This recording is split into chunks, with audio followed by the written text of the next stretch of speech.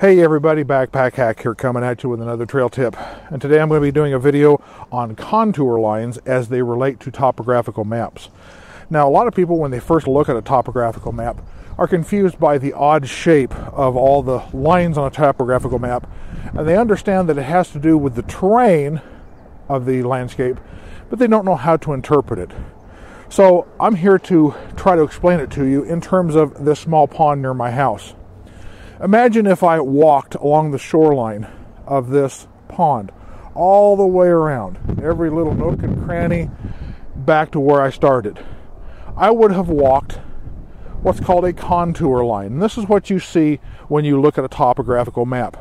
All the curved edges, the shoreline of this pond are literally a contour line. Now, as this pond rises and lowers with the weather, either a heavy rain or a drought, the water will rise.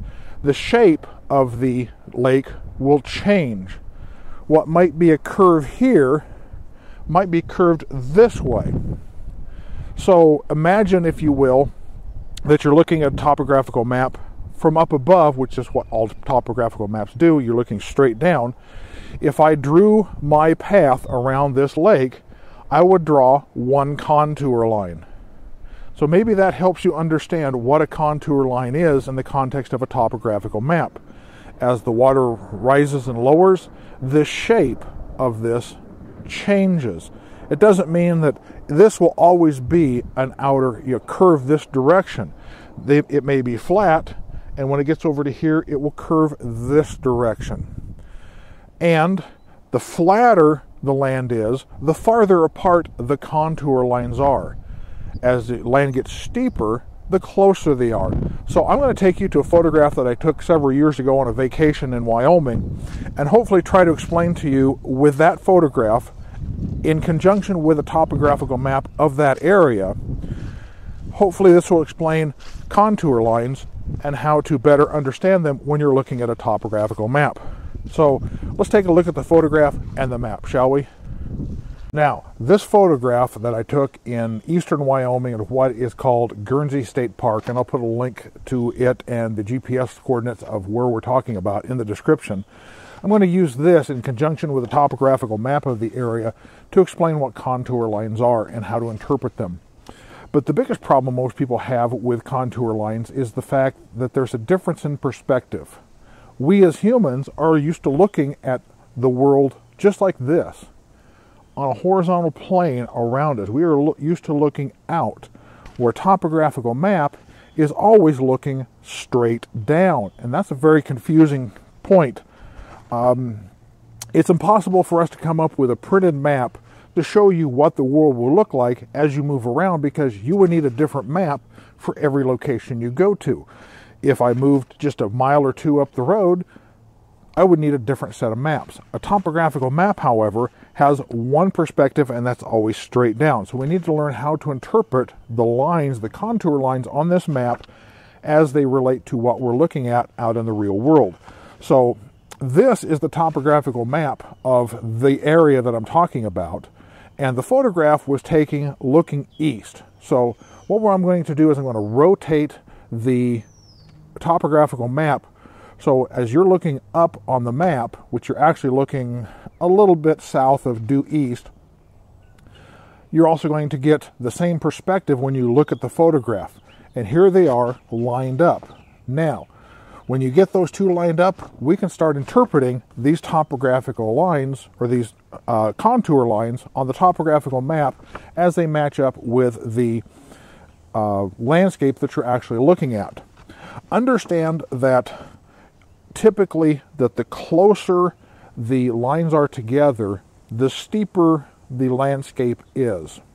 The farther apart they get, the flatter the ground is. Very simple concept to understand.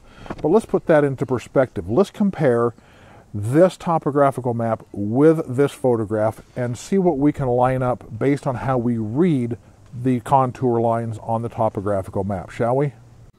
What I'm going to do is I'm going to combine the topographical map, which will take up the top 2/3 of the image, with the actual photograph of the landscape that shows in the topographical map, at the bottom third. And hopefully this explanation will help you understand how to read contour lines. The red V shape that you see in the top center is roughly the field of view that the camera has taken in the photograph. So everything inside of that red V is going to be in the photograph, and everything to the left and right is outside the photograph. So we're going to just deal with what is inside the photograph. The first thing I'm going to point out is, like I said, the shoreline of a body of water is basically a contour line. And I'm going to use this as a reference line where the closest point of the land on the far side of the lake that's towards the camera lines up with the contour line on the topographical map. And you can see those lined up with the blue line.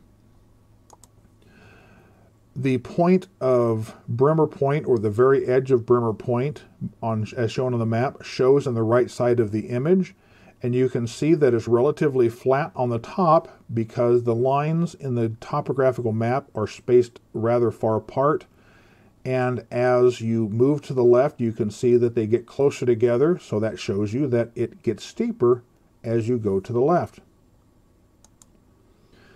There's another bay, again, using the water line as a contour line. There's a little bay or something like that back behind that flat area in the dead center of the photograph. You can see that in the background of the photograph and how that lines up with the contour lines shown on the map. As I said, the closer the lines are together, the steeper the terrain is going to be. And you can see that here's some lines that not only are very, very close together, but literally stacked on top of each other. And you can see that that translates into a vertical face. So this isn't something that you're going to hike. This is something you're going to need rock climbing equipment for. And you can tell that just by looking at the topographical map, that it isn't going to be easy to hike up or down that face of that cliff. On the lower left is you can see that the ground comes from the far left of the photograph and is relatively flat. And you can see that in the topographical map because the lines are quite a ways away. But then as you get towards the center of the photograph, you can see how they get closer and closer together. The lines are closer together. You can see how the ground just drops off as from going from left to right in the photograph. In the far distance, you can see that that feature that has the vertical cliffs on it, back behind and to the left, you can tell it's very flat by looking at the topographical map. And when you look at the photograph, you can see it is relatively flat up there. So it might be difficult to hike up to there, but once you get up there, it's going to be relatively easy because the lines are far apart. One way you might go up to that location is follow this ravine. Anytime you see contour lines like this in a V shape and they all follow a V shape and the center of the V are pretty much on a line, it may be a random line, you're looking at a watershed. You're looking at a riverbed or a creek or some sort of watershed. And you can see this valley in the photograph. So you know if you came up that from the bay and turned left, you'd be going up a little valley. And you can see that in the topographical map as well as in the photograph. If you went up a little bit further, you'd be going straight up Black Canyon and the creek there. And you can see that it might be an easy trip to start with because the lines are relatively far apart, but as you get further and further along, keep going up, you see that the lines get closer and closer together, which means you're going to slow down before you get to the top of that. And you can see in the photograph that bears that out. You can almost see some cliffs, some very, very short cliffs towards the top of the hill there, so it may not be very easy to get to the top of that hill. Again, as the lines are very, very far apart, you have a relatively flat piece of ground, and this is borne out in the little meadow there that you see in the photograph. Be very, very easy hiking there. Another little bay that you can see by using the water's edge as a contour line. There are also a couple of small hills on the very far left of the photograph. You can see that there is a small peak there. As you start to get into smaller and smaller circles, you know you're getting closer to the top of the hill or mountain or whatever feature that you're looking at on the topographical map. And you can see that in the left side of the photograph. There is a slight hill there. And right dead center of the photograph towards the top, if you were to walk that blue line from the rivers or the edge of the lake, you can see that it would be relatively easy.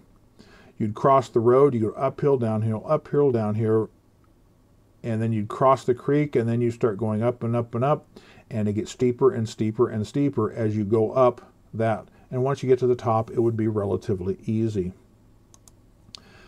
And finally, you can see that the face of this rock feature that is towards you is very, very steep and almost vertical, but off to the left, you can see how it tapers off. It is not as steep. So even though the lines are not quite close together, they're not stacked up, so you can see that to the left of that blue line, things taper off. It would be a rather difficult climb for most people. It looks like to be about a 40-45 degree angle. It still could be done, but would be very, very difficult. So hopefully, after all that, you understand contour lines as they appear on a standard topographical map. So you can interpret those without even being in the area. You can take a map of a place you want to visit, take a look at it, say, here's the direction I want to hike, but if I go this way, it's going to be very, very rough going because there's a lot of steep hills and even some cliffs, where if I go this way, it's going to be a lot easier because it's a lot flatter. Now, contour lines aren't going to tell you everything you need to know. They aren't going to tell you what the ground is like. They don't tell you whether it's going to be muddy or sandy or soggy, whether it's overgrown with brush and lots of obstacles in the way, like rocks and things like that. But it is going to give you an idea of how smooth, how steep, how rugged the terrain is. So armed with that knowledge, hopefully you can go forth, be safe out there, and I'll see you out there on the trail.